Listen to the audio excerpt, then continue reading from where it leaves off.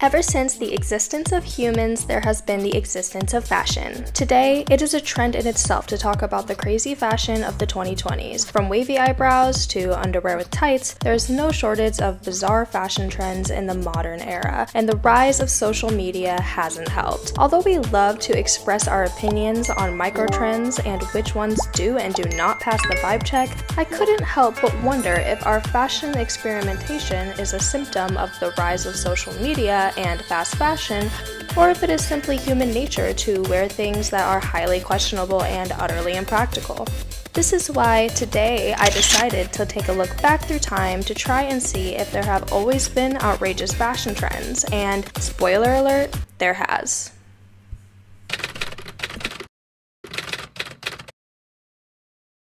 Hello, my name is Harmony Kawaii, and today we're going to be talking about some of the craziest fashion trends throughout history and their lore, because let me tell you, there's a lot of drama surrounding the fashion industry, and there always has been, I guess, so let's get into it. The first trend we are going to be talking about today all started in 19th century Wales and was originated by the Princess Alexandra of Denmark. Alexandra was highly revered for being a fashion icon. She was the original influencer, and it wasn't without reason. You know, she took pride in her outfits. She had a passion for fashion. For instance, Alexandra had a scar on her neck that she was insecure about, so to hide it, she would wear chokers. And not long after she started wearing chokers, all the girls started wearing chokers, and it spread like wildfire, and then chokers were it. But chokers are not what we are going to be talking about today. That would be boring. Nobody cares about people wearing chokers, like, okay, and that's not that crazy. The reason we are gathered here today is because Miss Alexandra started one of the most bizarre trends in all of history. The bizarre trend that made her infamous all started because one day she fell very ill. She was seen by a doctor, and her illness was diagnosed to be a rheumatic fever. This rheumatic fever left her with a permanent limp. Due to this, she started using a walking stick because of her new disability. The ladies of London saw this, and they said, yes, yes, yes. It was new, it was fresh, it was giving dainty. Women started faking limps, and it actually became so serious that women would wear two different types of shoes. So they would go in their closet and they would wear mismatching shoes. They would say, oh, okay, I'm gonna take this shoe and this shoe because they have different heights, and it will make it easier for me to simulate a limp. As this trend's popularity increased, so did an untapped market that shoemakers quickly took the opportunity in. Wealthy women faking limps? Sign me up! So shoekeepers started making pairs of shoes where one was heeled and one was flat, to make it easier for these wealthy women to be limping around town. This trend was so popular among the wealthy, but commoners thought it was the dumbest thing they've ever seen. Sound familiar? I think the moral of this story is that wealthy people will always do the dumbest things in the name of fashion, or just to separate themselves from the poor. Either one, who knows? Speaking of separating yourself from the poor, let's talk about the next crime against fashion, shall we? Chopines. Or choppines. I don't know. It depended where I looked, how it was pronounced, so I don't know. I'm just gonna say choppines because I like it better than chopines. Something about chopines just sounds wrong. Like, it just doesn't sound, like, I just don't like it, so I'm gonna say choppines, okay? Choppines. Back in 16th century Spain and Italy, something evil was brewing among the upper class elites. Choppines were basically platforms that had no padding and were typically made from cork or wood.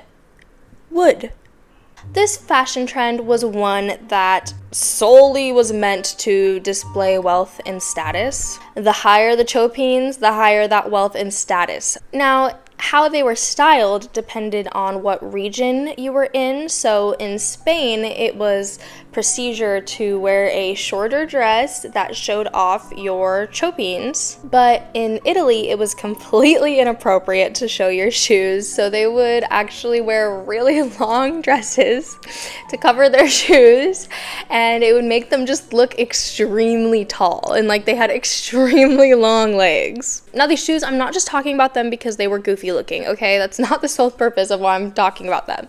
These shoes were also dramatically difficult to walk in. So the women who wore them would have to walk really slow, and they weren't even able to walk by themselves, so they would require the assistance of servants to help them walk. These servants would have to help them keep their balance as they walked along wherever they needed to go, and this was actually a part of the display with chopines. It was a part of the look. It's like, hey, look, I have servants. I don't even need to be able to walk. I don't need to be able to do anything. I live a life of leisure, and I don't even need to walk by myself. Like, I have servants for that. You don't?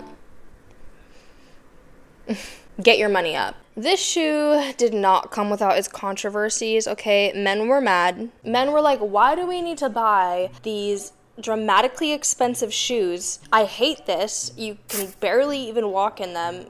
It makes no sense. And on top of that, we also have to pay for extra dress fabric, which is not cheap, and because but of course, the dress fabric thing is only if you lived in Italy, but they were like, what the hell? The Italian men were pissed. They were mad. They were suing. Now, these shoes started to get dramatically tall because they were essentially a way to flex, you know? It was flex culture. It was running amok. It was going crazy. Flex culture was on the rise. And so the shoes started getting really tall, like really tall, and people started getting really injured. Like, it was a health and safety hazard. That was a real problem. And so it became Venetian law to limit the height of these shoes to 3 inches. And although this was a law, it was commonly ignored. They were like, no, if I want 20-inch chopines, I'm gonna have my 20-inch chopines. Like, leave me alone. I'm literally a wealthy woman and you can't tell me what to do. Leave me alone. I don't want to hear it. Although chopines were a weird fashion trend, I think this next one really takes the cake. This trend was popular for hundreds of years in Japan, and it reached its height of popularity from the 10th to the 19th century, so a very long time. Originally called ohaguro, the trend consisted of women dyeing their teeth using iron filings and vinegar. This would give them the look of having black teeth. Black teeth were not only the standard of beauty, but they were also considered a pinnacle of health because they had a coating effect that would protect the enamel of the tooth. Now, this trend was so integral in Japanese culture that it was often written about, even in stories and just different texts. But the first text that it was ever written in is believed to be a story called Mushi Mexuro Himejimi, which relates in English to the lady who loved insects. Literally, ew. Could never be me. Could never be me. This story is about a young woman who defied social norms and lacked beauty, lacked grace, lacked social tact, and as you can probably guess from the title of the story, she had a particular fascination with insects. She would often study and even befriend them by naming them and giving them personalities. This was alarming to her family. Now, women were just meant to be wives. Like, women were supposed to just be wives, and at the most, like poetry or fashion, okay? You weren't supposed to want to study things that didn't even make sense. You're a woman, like, get in the kitchen. Being interested in insects wasn't the only thing odd about this girl. She also had the audacity of putting her hair behind her ears, not plucking her eyebrows, and not blackening her teeth. Nobody wants to see your earlobes. Put them away. Put them dogs away. Most of the story is about men scrutinizing her and her family being embarrassed of her due to her odd behavior, unladylike interests, and lack of care for her physical appearance. Throughout the story, she handles this really well as she refuses to do anything she doesn't want to do, and she simply looks at people who judge her as simple-minded. She's literally the definition of that girl. If you look up that girl, she pops up because, honey, that is like ahead of her time. I would probably just cave. So this next trend was basically a subset of another trend that was so popular you've almost definitely seen it in movies or TV shows or history books. This next trend is an extension from the infamous powdered wig, but it wasn't just simply a powdered wig, it was a specific style of powdered wig called a caged wig. Popular in the 18th century, caged wigs were pretty self-explanatory. They were wigs that were wrapped around a cage to help them achieve a certain stature that was often grandiose and bulbous. Basically, they wanted to defy gravity. This trend was eventually worn by men and women, but in the beginning, it was solely worn by men. It was a masculine thing. This is why gender specifics are dumb, because nowadays a man wears a wig and it's weird, but back then it was literally only meant for men, and they actually were the inventors of the wigs. So now what? This wicked trend, get it? Like wicked, but wig. No! Anyways, it actually was started by the rise of syphilis. Who says STDs haven't done anything for us? Syphilis caused hair loss that would span from minor bald head patches to a completely bald head. And the people of the 18th century didn't help themselves much here, because in efforts to cure the disease, they would often take mercury, but this made it worse and would cause further damage to the body. Because of this, one king named Louis XIV of France began wearing a flowing wig. This is what set the trend throughout Europe. Like I said, this was a men's fashion thing. This was for the boys' club. But then Marie Antoinette showed up to the party in a wig, and all of the girls were gagged. They were like, wait a minute, she might have done something here. She looks so good. And from then on out, they were like, move to the side, men. We have it from here. Like, we have it from here. Like, it's ours now. Wig fashion started to get absolutely out of hand, and they just kept getting taller and taller and wider, and they would decorate it with little bows and rhinestones and anything they could get their hands on. These wigs were so popular and so sought after that they actually created a whole new line of work. And no, I'm not talking about wig making, I'm talking about wig snatching. They were snatching wigs. I didn't realize getting your wig snatched dated all the way back to the 18th century. Wig snatching is primal. Wig snatchers who would take wigs and sell them for cheaper became a prominent issue in wealthy society. Imagine walking along a nice Sunday morning and boom, wig gone. Now, these wig snatchers would conduct elaborate schemes, okay? It was no joke. They took their job very seriously. I thought it would be fun to create a game of 2 truths, 1 lie with these wig snatchers and the most common schemes.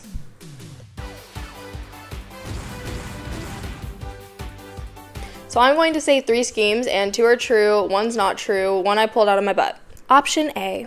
They would train monkeys to dangle in trees or sit on high walls and wait for an unassuming, fashion-forward elite in a periwig to pass by just to rip the wig from them and swing away. Option B.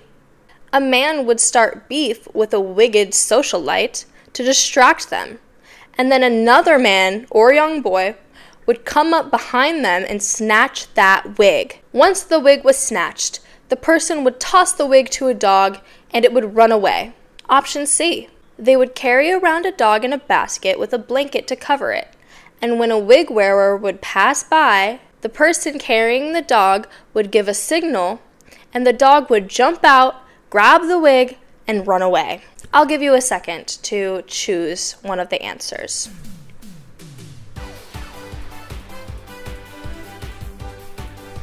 Literally, hurry up.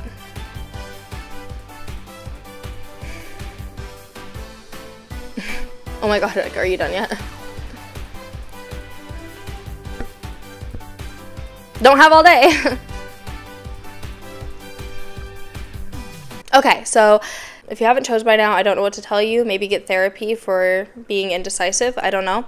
The option was C. The lie was C. That was the lie, okay? But the funny thing is that this was barely a lie. That was also a scheme, but instead of it being a dog, it was usually a little boy. This trend eventually died down when commoners started participating and the rich people were like, literally, ew, never mind. This next trend was short-lived, although it really made strides in the fashion scene. Or maybe lack thereof, because we're talking about the hobble skirt. The hobble skirt was most popular in 1908 through 1914 and originated in France. The origin story for this garment is nothing short of interesting. The hobble skirt was low-key started all because of the infamous Wright brothers. In 1908, the Wright brothers were demonstrating in Le Mans, France, where a woman with the name of Edith Ogilvy Berg, I don't know if that's how you pronounce it, I think that's how you pronounce it, but she asked to ride passenger. Wilbur Wright said, "Of course I got you, like, yes, that would be iconic, let's do it." But there was a problem. Edith was wearing a loose and flowy dress. Wilbur was like, yeah, unless you're down to, like, flash everyone today, it's just not gonna cut it. Like, it gets really windy up there, and you're probably going to not only flash everyone, but also quite literally be a safety concern with your bits flying all everywhere, so we're gonna have to do something about that. This is when Wilbert came up with the genius idea to grab a rope and tie it around her legs. Wow. So this is the story of the first woman to fly passenger in an airplane, but more importantly, the beginning of the hobble skirt. So obviously this was in the news because it was like history, like it was a huge deal, right? I mean, a woman had a rope tied around her knees. This is when a French designer with the name Paul Piron, Paul Poiret, I don't know, okay? He claims he saw her in the news and was inspired by the wobbly walking, and he was like, that is beauty, that is grace, that is Miss United States. And this is when he created the first hobble skirt. Not only were these dresses giving absolutely nothing, they also were letting women do absolutely nothing. Women could only take small little dainty woman steps. So it was hard getting into cars, running if you needed to, picking something up if you dropped it, walking upstairs, etc., etc. Not only were the skirts constricting, but on top of this, a new garment was invented, and many women under their hobble skirts would also wear hobble garters, which were like little things that you would put on each leg, and it would purposefully constrict your steps even further to give you the illusion of just being dainty. Like, they just wanted to be dainty and they wanted to take dainty little steps. Like, is that so bad? Did dainty little steps hurt anybody? Yes, the answer is yes. Actually, not being able to do things in these dresses proved to be insanely dangerous. It wasn't long before these hobble skirts became murderous. Yes, that's right. Multiple people died due to these dresses. One story took place in France. The year was 1910, and a woman wearing a hobble skirt was walking around a racetrack where one of the horses got loose and was so panicked it was running around really dramatically quick. And because she couldn't run out of the way fast enough, she ended up getting trampled and meeting her demise. But 1 year later, in 1911, yeah, that's right, 911. Coincidence? I think not. An 18-year-old. 18. She was so young. It's really sad. Her name was Ida Goethe. Jothe. I don't know how to pronounce her name. I'm so sorry. I'm so sorry, Ida. I don't know how to pronounce your name. And I couldn't find anybody speaking her name. So I don't know. I'm sorry. I'm not trying to be mean. But she was on a canal bridge while wearing, you guessed it, a hobble skirt. And she sadly tripped and fell over the railing into the water. And it wasn't actually that ended up unaliving her. It was because she couldn't kick her feet because she was too constricted by the hobble skirt. So she ended up passing away due to drowning. The last one I'll be talking about today was another woman in London. She was 32 at the time, and she wanted to take a walk. She just wanted to take a countryside nightly walk, but she wanted to do it in the latest fashion trend. So she decided to put on her hobble skirt and hobble around town. Sadly, while she was taking a walk, there was a stile that she needed to climb over in order to keep going. And so she was doing this, she decided to climb over the stile, and sadly she tripped, fell off the stile, and ended up breaking her leg in 2 different places. She was found later on with the broken leg and rushed to the hospital, where they sadly had to amputate it, but it was already too late for her. She ended up passing away from heart failure due to septic poisoning. So please, anyone out there who maybe feels like the hobble skirt was, you know, super cute as we were talking about it today, like anybody who was thinking like, wow, that's actually cute, like let's bring that back, let's not. Like there's a reason it died out.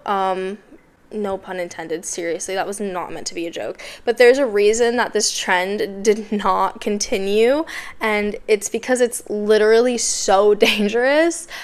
Please do not wear hobble skirts. Do not wear them. So that concludes the out-of-pocket fashion trends I have gathered here for us today. Thank you so much for watching this video. If you're still here, I love you. I hope you guys liked hearing about some history and some silly fashion trends. Let me know if you have any ideas for me in the comments, and hopefully I'll see you next time. Bye!